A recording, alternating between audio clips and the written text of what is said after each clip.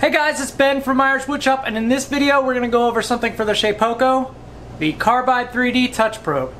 This thing is like a unicorn in the wild. If you ever see it for sale, buy it as fast as you can. In this video I'm going to show you how to install it and use it on your Shapeoko. Stay tuned.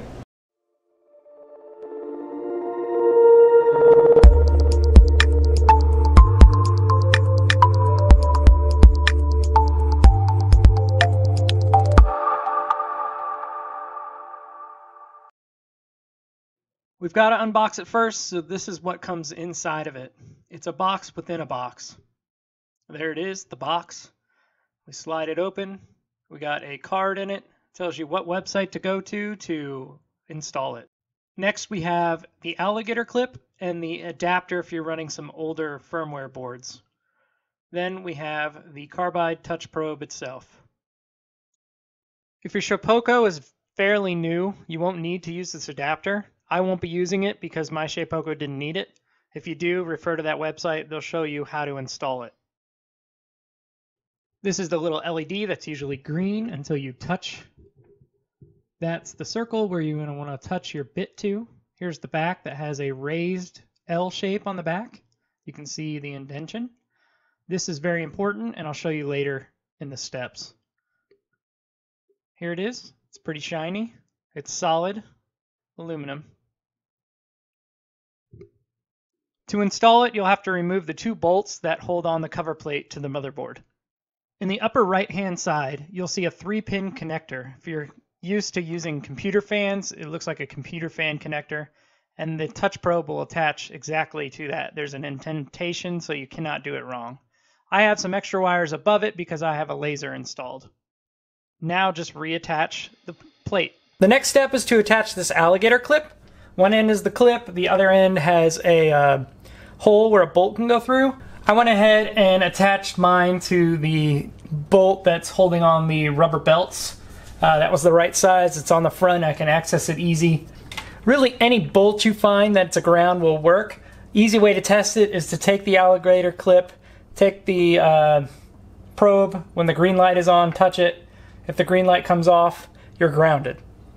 So we're going to go ahead and probe now. I have a piece of 1/4 inch ply on the Shapeoko. I slid the touch probe up onto the corner that I want to have my zero out, and I'm using a remote to go ahead and move the Shapeoko over that circle on the touch probe. There's a link in the description for the remote.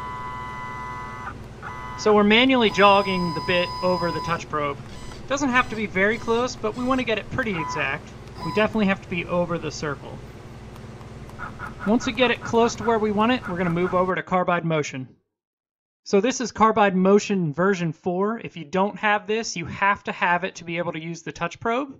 Go ahead and see my other videos in the description to see how to upgrade to that. So we have a few different options. The first one is probe Z height. That is just how high off the surface the bit will be. Next one is the Z, X, and Y. That's high off the surface, off the left side of the surface, and off the front side of the surface. Have you noticed the picture? They're different. If you're only going to do the Z height, you're going to position the probe on the surface. That little L bracket, that'll be on the surface. If you're doing the Z, X, and Y, you're going to put that L bracket hanging over the corner. Look at the picture real close. Do you notice it? That makes a huge difference, and you'll be off if you don't set that correctly. Also, when you're choosing Z, X, and Y, there's another drop-down where you select the proper tool. You'll select the size end mill you're using and the ball or end mill. Notice there isn't a V-bit. You cannot use a V-bit to do the X and Y, only the Z. Let's say you're only going to cut with a V-bit. I suggest putting in an end mill in there, finding the X and Y, and then changing it over to the V-bit and just finding the Z. That'll help you.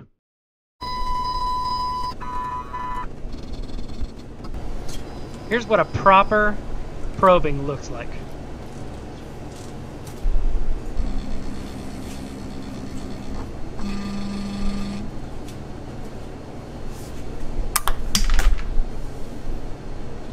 And this is what happens if you set the bit too far above the probe and you choose to probe.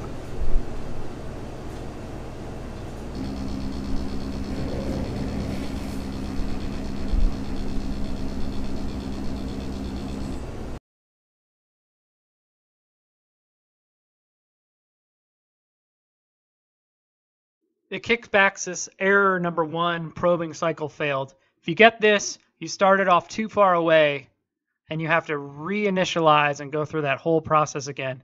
That's why I said get as close as you can in the beginning, and it'll make things a whole lot easier.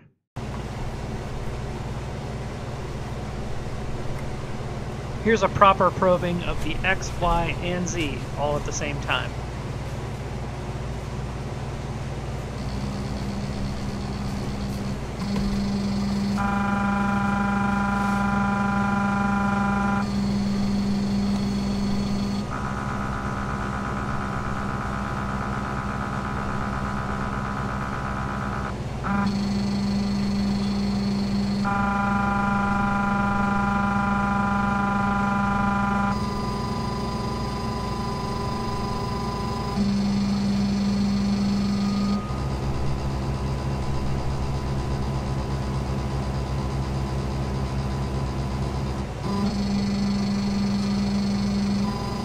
And at this point, all of your zeros are found. You don't have to go in and set them. It's already automatically done it. You're just now ready to go ahead and run your G-code.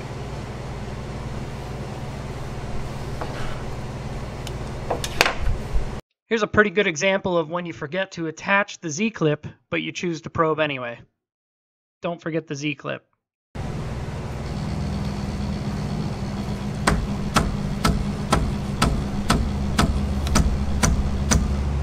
I'm really lucky I didn't snap a bit. Thanks for watching, guys. I hope that helped you out with your touch probe. If you have any questions, leave a comment down below and I'll try to answer them, or you can find me on Instagram at Myers Woodshop. Say goodbye. Bye.